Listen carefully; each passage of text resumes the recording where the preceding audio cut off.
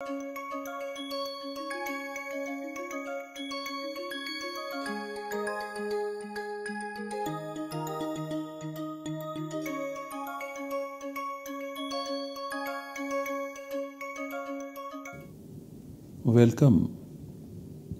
I welcome you all to this lecture in the course Samasa in Paninian Grammar 2. As is our practice, we begin our lecture with the recitation of the Mangala Charana. Vishvesham Satchidanandam Vandeham Yokhilan Jagat Charikarti Baribharti Sanjariharti Leelaya. Vishvesham Satchidanandam Vandeham Yokhilan Jagat Charikarti Baribharti Sanjariharti Leelaya.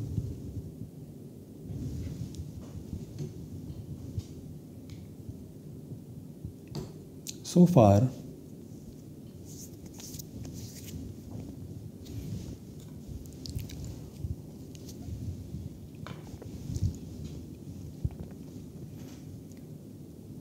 we said that the theory of compounding in Paninian grammar is called Samartha theory. We studied the meaning of Samartha, and the first meaning of Samartha is capable of.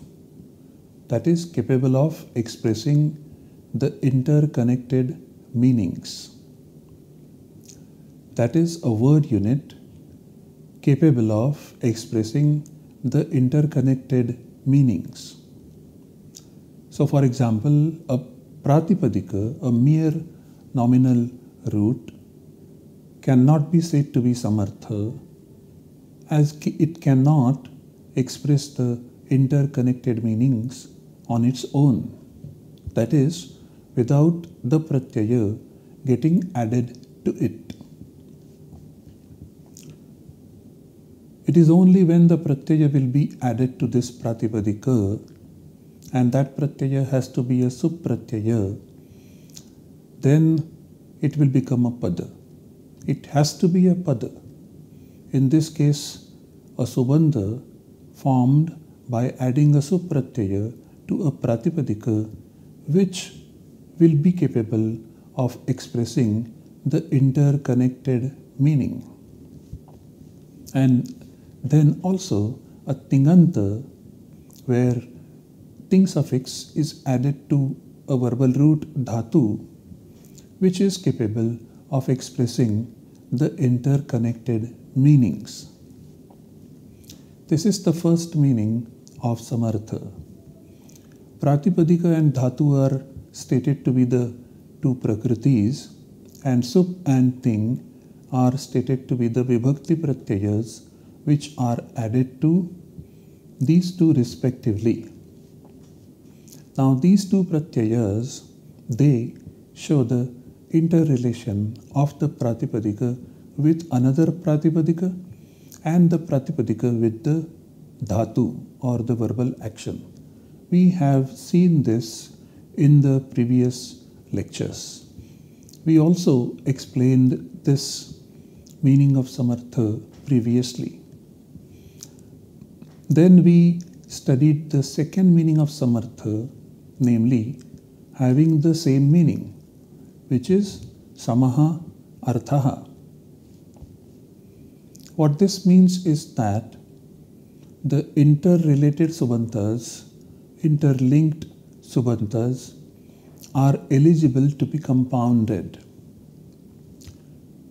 Then they undergo the process of compounding as laid down in Paninian grammar. This process of compounding involves several types of operations, like addition of the suffix at the end of the samasa, or the modification in the first member of the compound or the modification in the last member of the compound, the sequence of the words in the compound, and so on and so forth. There are several types of operations which are part of this process of compounding. And thus, the compound gets derived step by step with the help of rules laid down in the grammar of Panini. And we shall study this derivation process also in the coming lectures. And will generate output in the form of a nominal root or a pratipadika.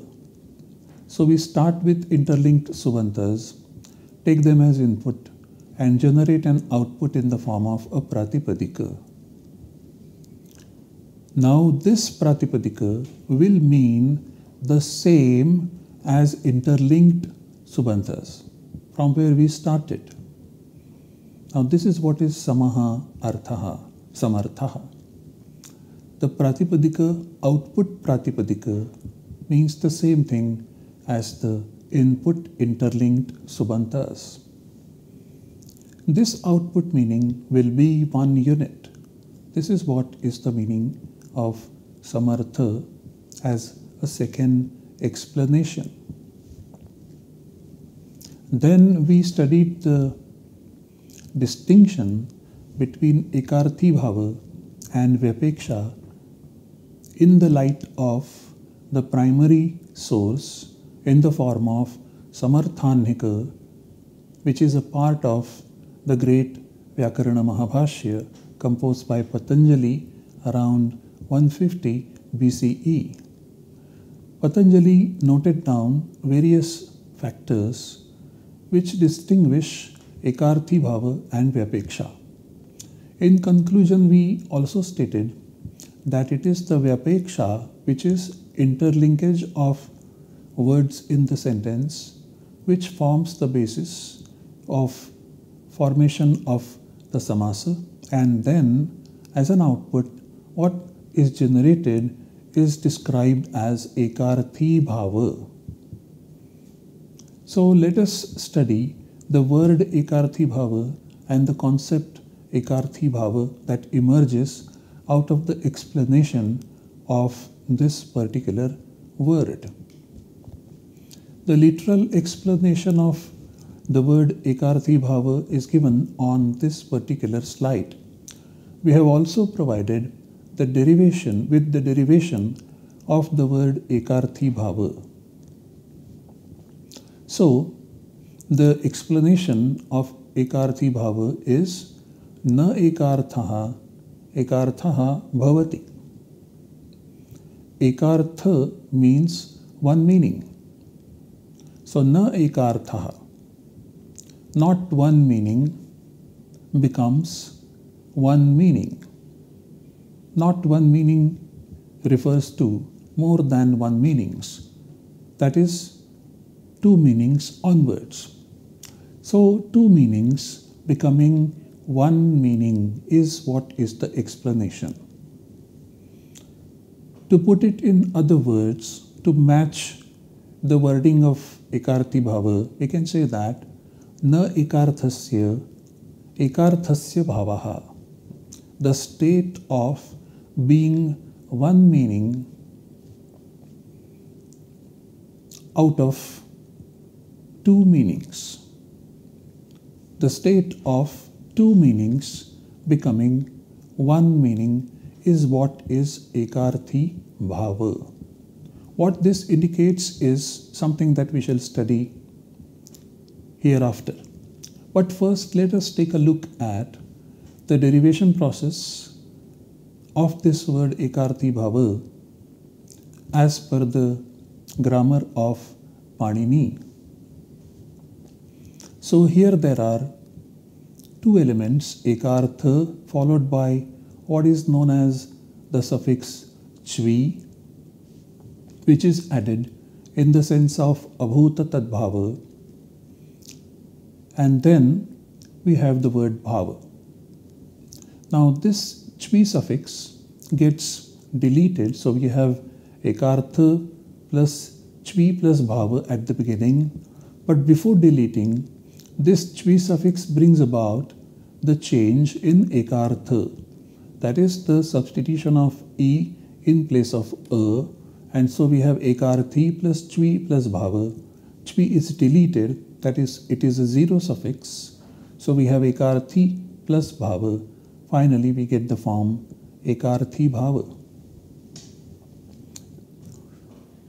This is how the word ekārthībhāva is derived in Paninian grammar. What it implies, what it means is the following. Something which does not have one meaning is made to have one meaning. Thus we have two words in a sentence.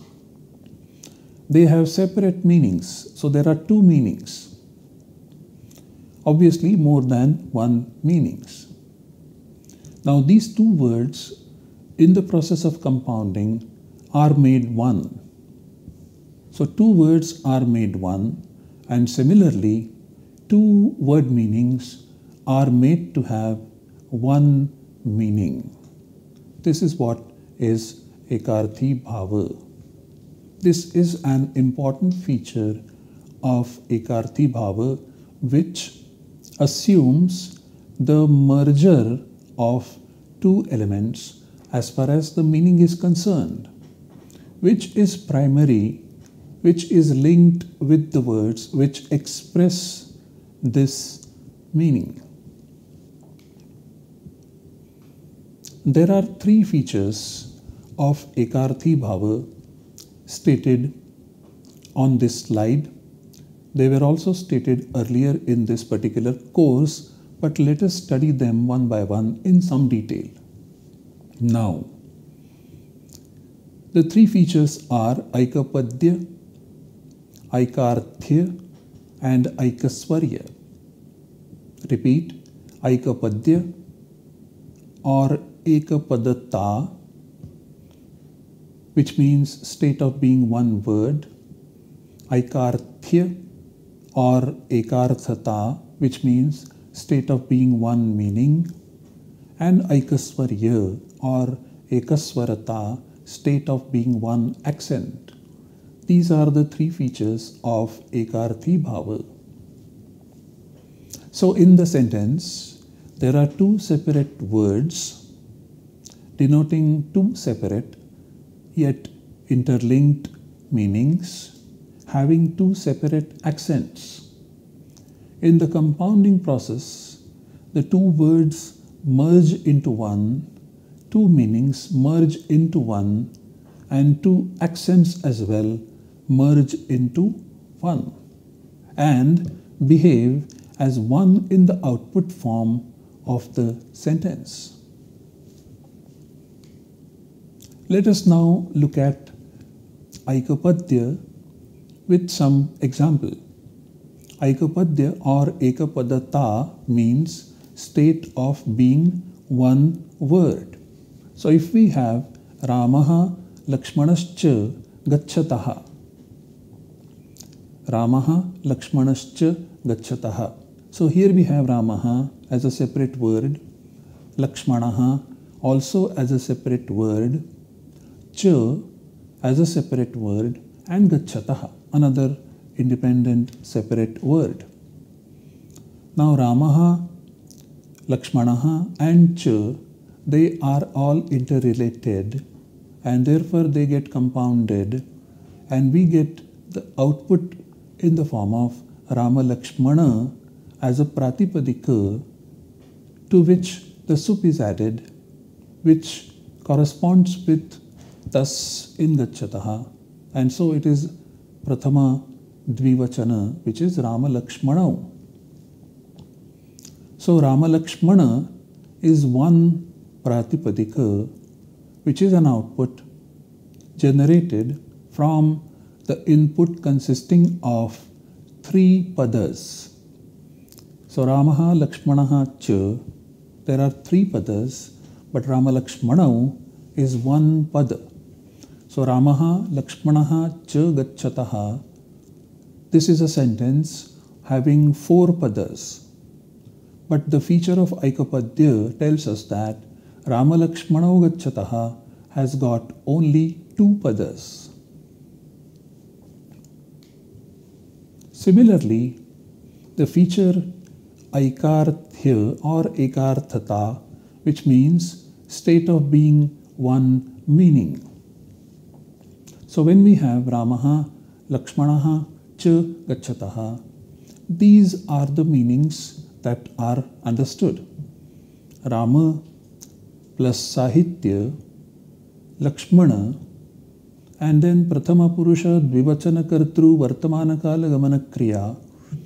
Rama is the meaning of Ramaha, Sahitya is the meaning of Cha, Lakshmana is the meaning of Lakshmanaha, and Gacchataha means Prathama Purusha Dvivachana Kartru Vartamana Kala Gamana Kriya. So there are 4 independent brackets denoting 4 independent meanings, which are of course interlinked in a particular manner. Now, the first 3 brackets get merged in the process of compounding, and so we have Sahityavad Rama Lakshmana as one meaning and Prathama Purusha Dvivachana Kartru Vartamana Kala Gamana Kriya as the second meaning. This is what happens in the process of compounding. Ekārthata, 3 meanings get merged into one meaning. This is what is ekārthya. And also Aikasvarya. So Ramaha, Lakshmanaha, Cha Gacchataha. There is an accent in Ramaha, there is an accent in Lakshmanaha, there is no accent in Cha and no accent in Gacchataha. Now, when Ramaha and Lakshmanaha and Cha, when they get compounded, we have the word Rama Lakshmana as the Pratipadika, which will have only one accent. So we have Rama Lakshmanau Gacchataha,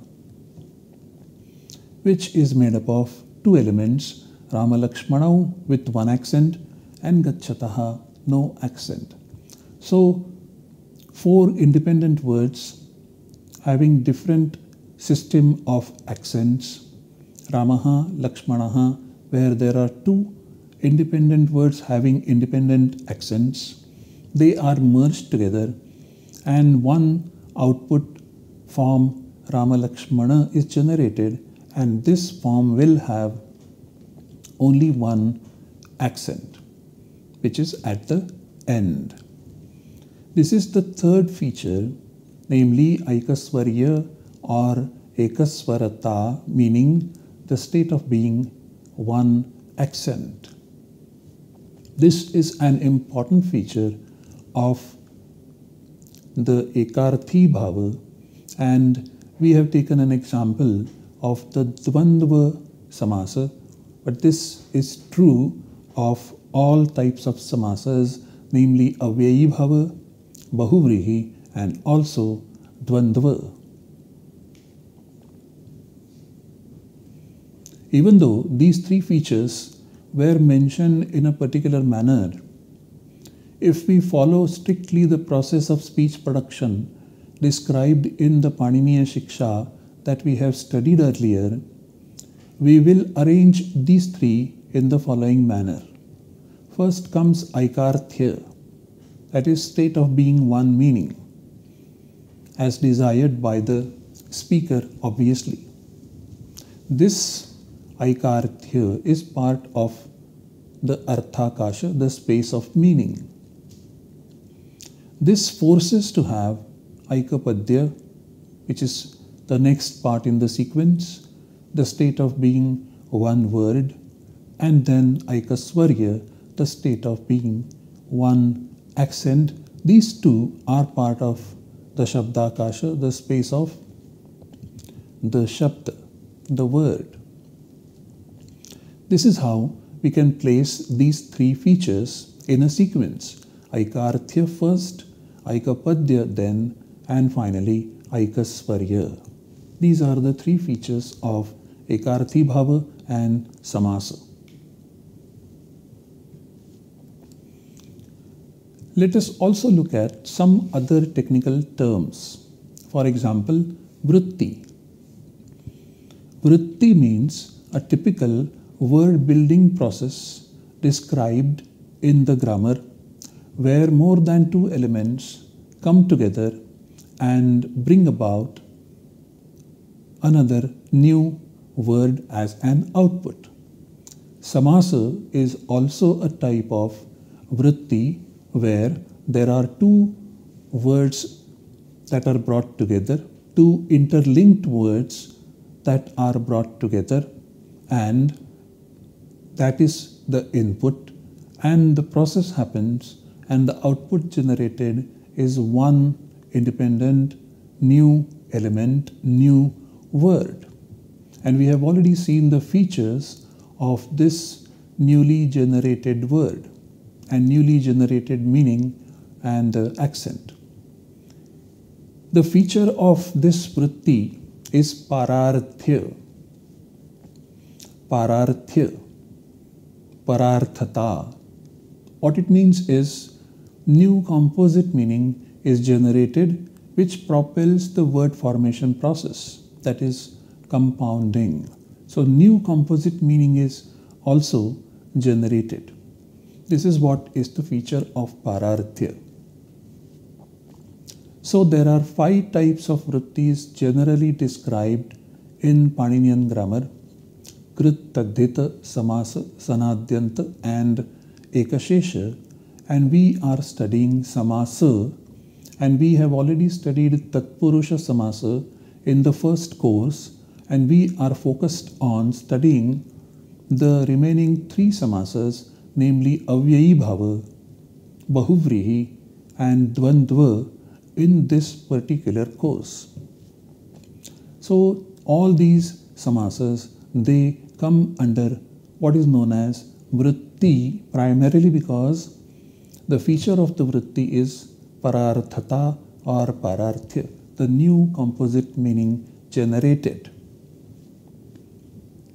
The merged meaning is the characteristics of the process of compounding.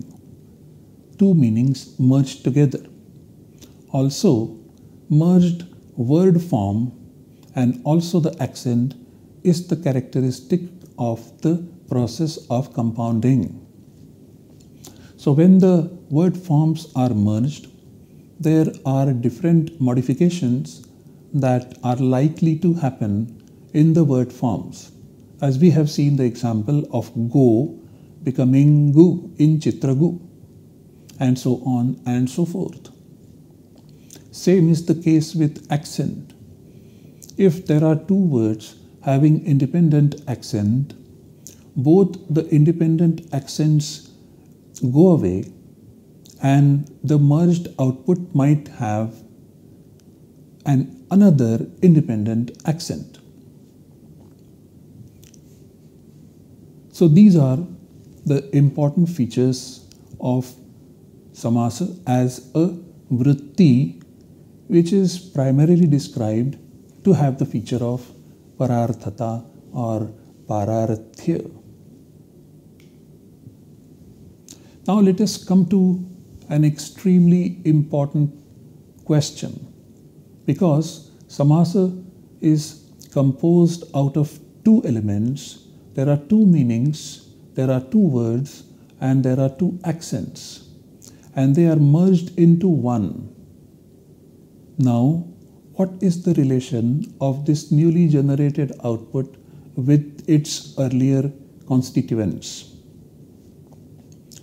If one accepts that there is an interrelation between the newly generated form and its constituents, then comes the next question as to which amongst the two elements becomes the head in the newly generated output.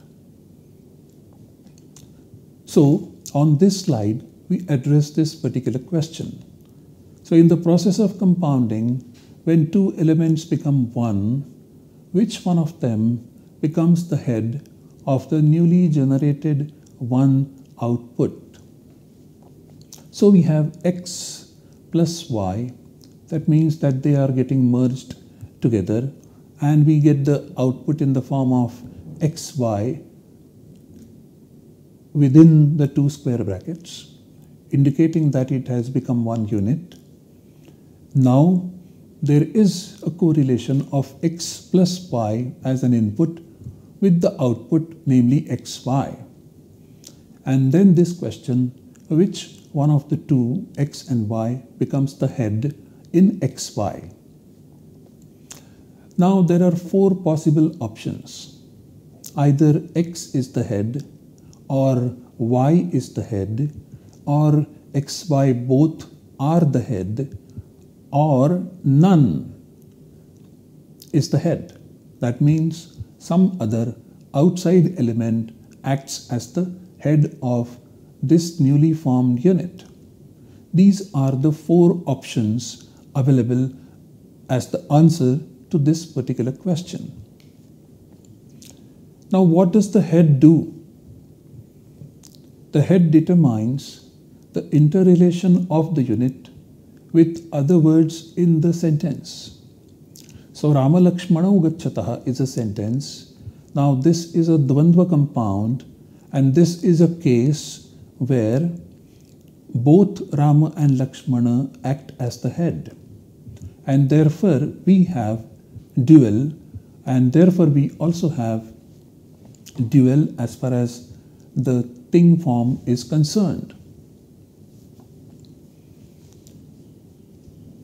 Similarly, the other words are connected to the non-head only through the head and not directly or independently. The head determines the gender and the number of the unit. The head also determines the accent of the unit. Also, the head determines the type of the compound.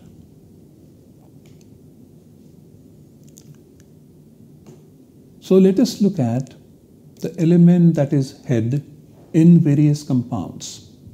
We have x plus y as input and xy as the merged output. The four options are following. In the ekārthībhāva samasa, we have x, which is the first member of the compound, which acts as the head and undergoes the functions described in the previous slide. In the tatpurusha samasa, y acts as the head. In the dvandva samasa, x, y both will act as the head.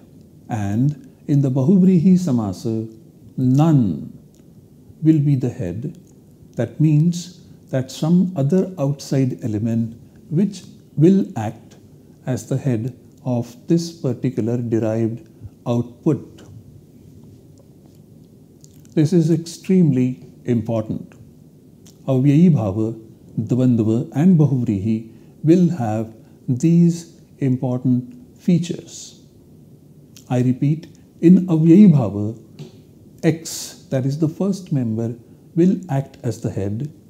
In Dvandva, both x, y will act as the head, and in Bahuvrihi, none of the two will act as the head. Some other outside element will be the head as far as this merged output is concerned. To summarize, merging of two units into one at all levels, meaning word, accent, is the main characteristics of the process of compounding. This merging has got some correlation with the constituents of the compounds.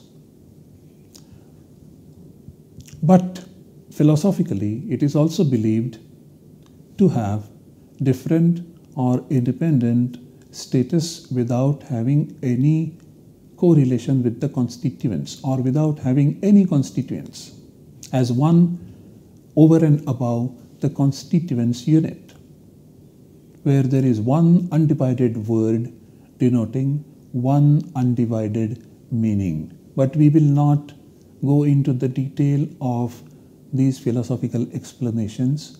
We will follow the rules of grammar and the correlation of constituents with the merged unit, and we shall be indicating the head of the samasa regularly when we study the three samasas avyayibhava, bahuvrihi and dvandva, which are the focus of this particular course. These are the texts referred to, and Samarthanika from the Vyakarana Mahabhashya is very, very important for various kinds of explanations of ekārthībhāva and samasa and so on. Thank you very much.